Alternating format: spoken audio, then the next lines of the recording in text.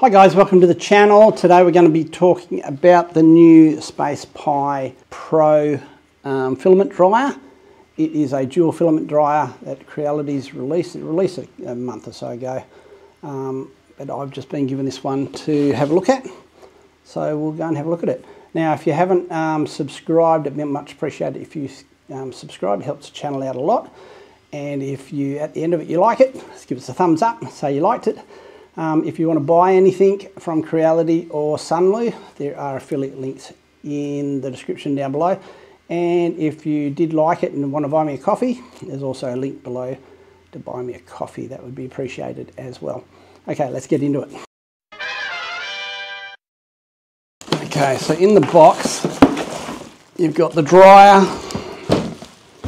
You've got some filament, not some filament, some Bowden tube, sorry.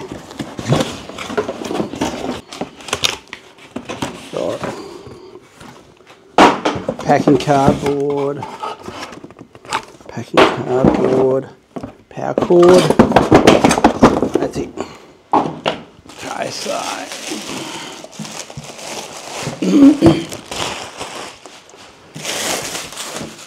now it's meant to take 2 rolls of 1 kilo filament and dry them. It can go from temperatures to from 45 to 70 degrees Celsius.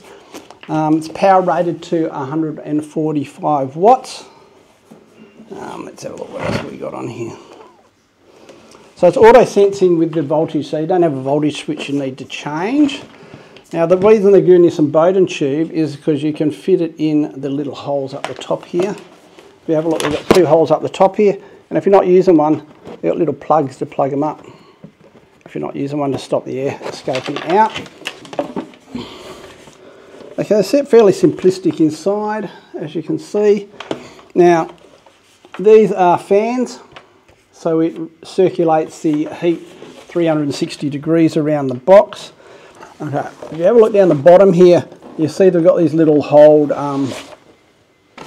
So if you just flick it out, you'll see it's got some desiccant packs in it. That's to pull any moisture out of it as well. So that's just one of those little. You put one end in and the other end clips into place.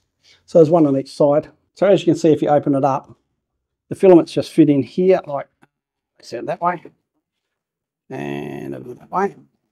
You can see this, they fit in quite easily, and when they slot in, they just roll quite easily on either side.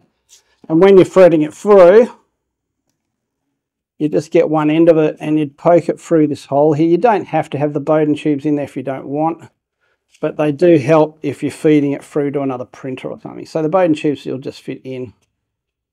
They can just pop in like this.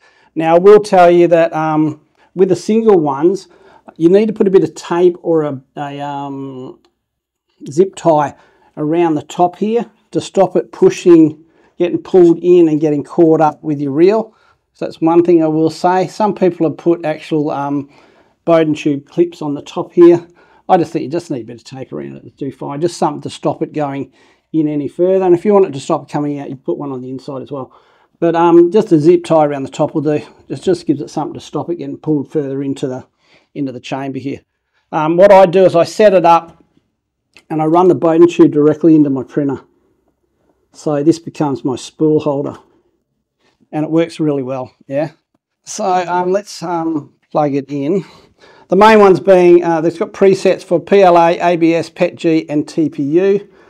But it does take PP, ASA, PC, PA, PET, and then you got your PA carbon fibre, your PLA carbon fibre and your PETG carbon fibre.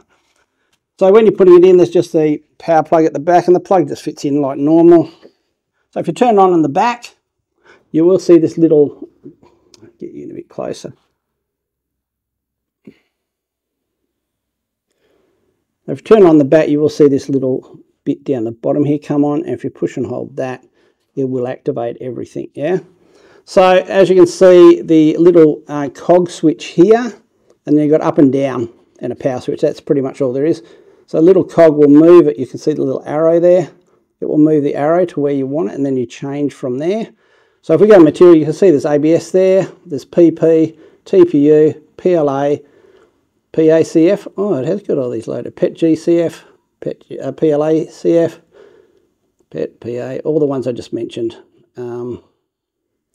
So they're all pre-programmed, and you can see that the temperature changes as it goes. So once you get what you want to heat, and then you just put in time.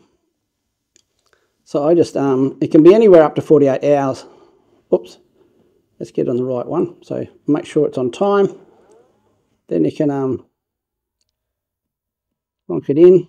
Now I can just hear that you can hear the fans running, and that's not very loud. So the fans will run, and that will make a 360 degree circulation of the heat inside.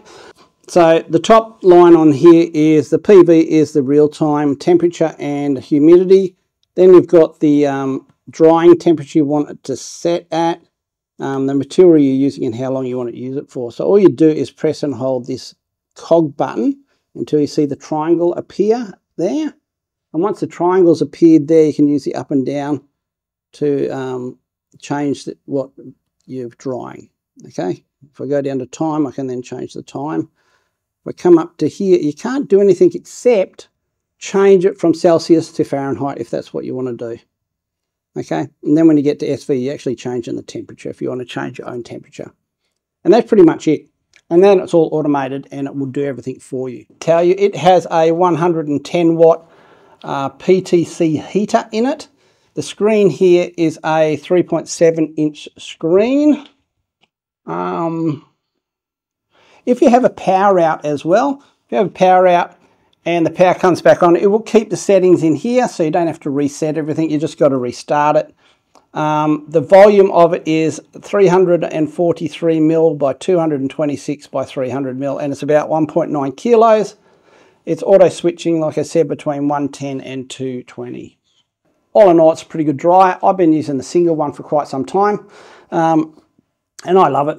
I just run them straight into my printer, like I said. With this one, you can put a printer either side of it and run two into the printer. The only thing I would say I would like to have Creality to have done is to put two little holes at the back here so you can run the filament out the back if you don't want to run them out the top.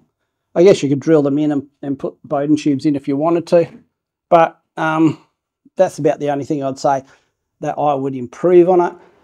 It's probably the best filament dryer I've had in the 7 years I've been printing. So highly recommended. I think it's a really good one. It's meant to take a 2 kilo reel, but I don't have a 2 kilo reel to try. So I can't tell you if that's correct or not, but the two singles work in really well. And the fact that they have the ball bearings in there, oh, it's got some nice heat coming out. I can feel the heat coming out of the fans as it is. But these nice ball bearings make sure that these bars spin really nicely. And when I'm putting my filament in, to make it easier to thread and everything, I actually sit them here, thread it all up, and then just roll it into where it's meant to be. And it will sit there and just make sure it spins okay when it's in there, and you're right to go. Okay, so it's good that it actually fits there, and you can put everything, you've got some hand space there, and just roll it in. Okay. That's pretty much all there is to that. If you haven't subscribed, please subscribe. And if you did like this, give us a thumbs up. And I'll see you in the next video. Thanks, guys. See you later. Bye. Okay, guys, thanks for watching. I really do appreciate the support. You might like one of these videos that I've made in the past, so feel free. Okay, thanks, guys. Bye.